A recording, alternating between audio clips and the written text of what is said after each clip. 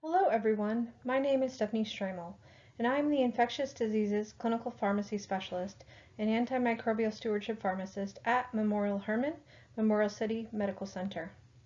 In this presentation, I will be reviewing the data for the use of vitamin D, specifically for its use for SARS-CoV-2, COVID-19 as part of the Society of Infectious Diseases Pharmacists COVID-19 resources.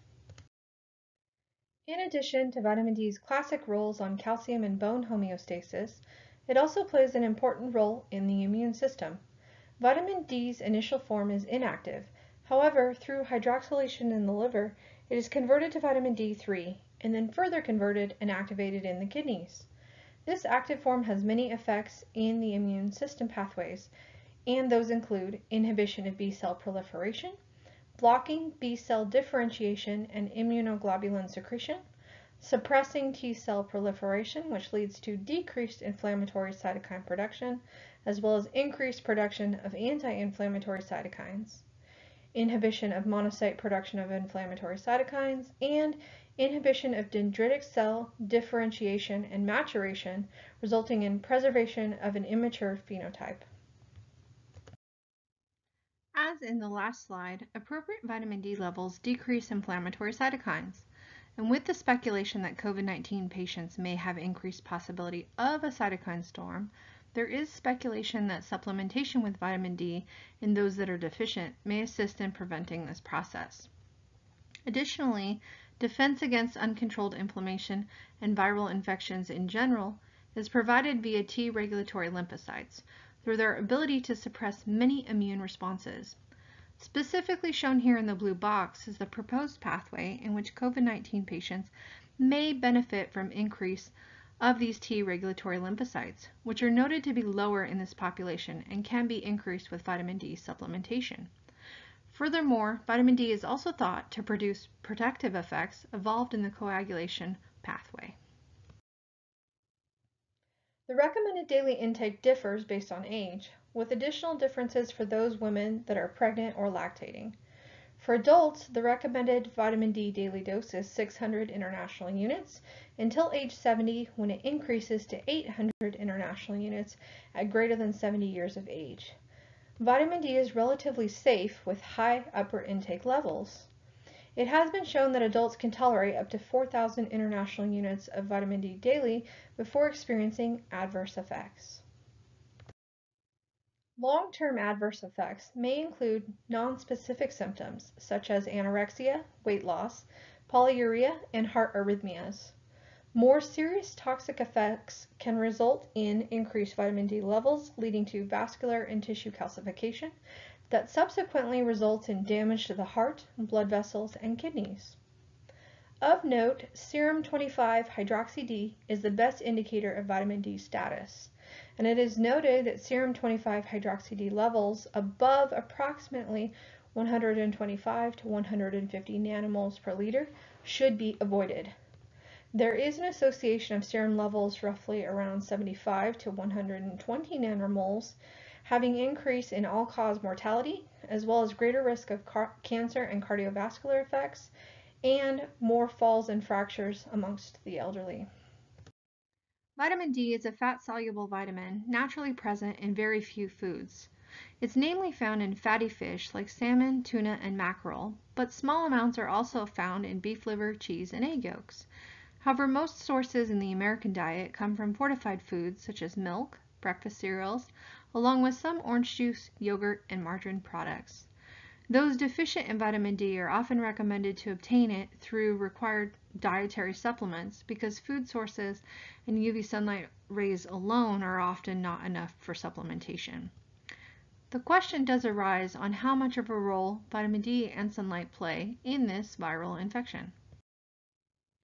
A literature search relating to sunlight and vitamin D status, specifically for older adults, was performed, and the two papers referenced here were of interest.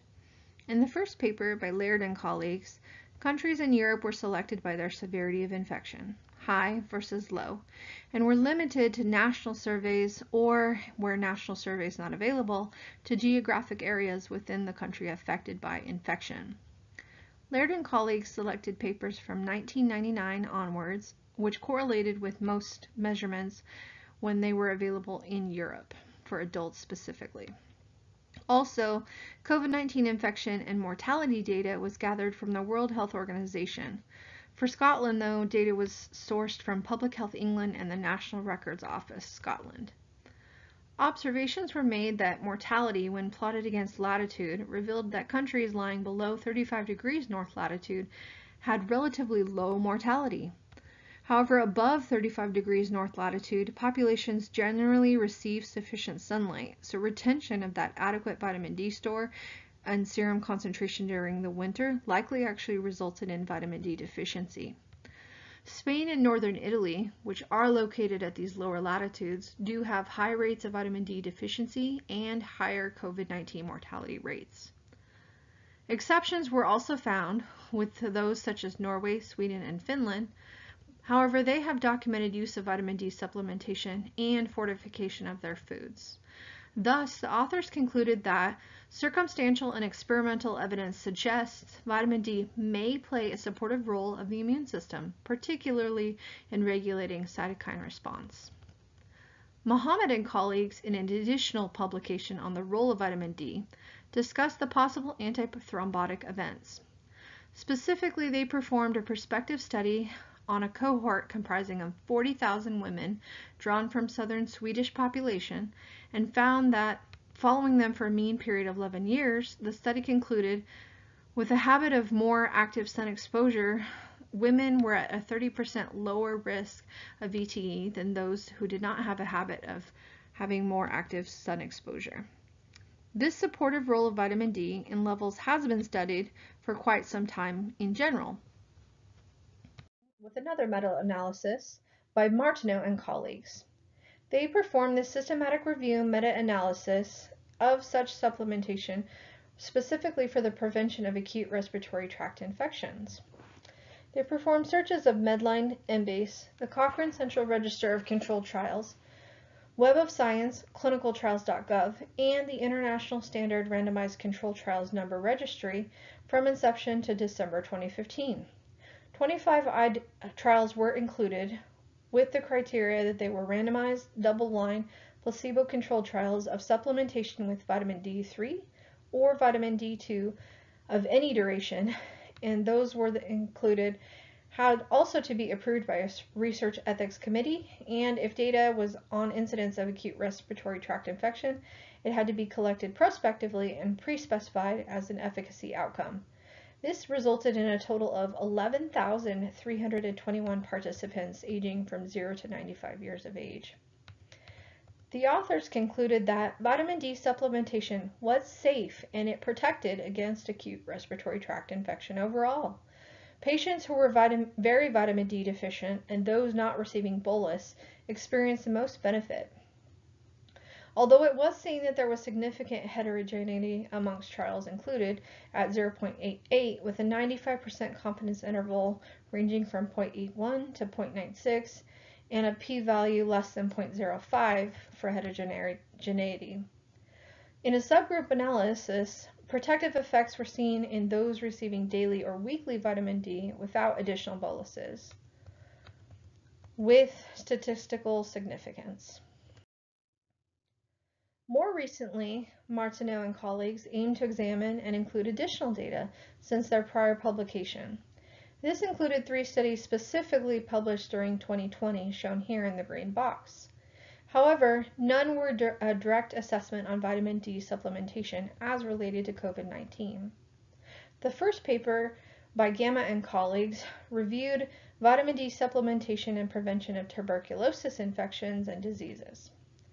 The next study by Mandalik and colleagues reviewed occurrence of infections in school children subsequent to supplementation with vitamin D, calcium, or zinc, and it was a randomized double-blind placebo-controlled trial.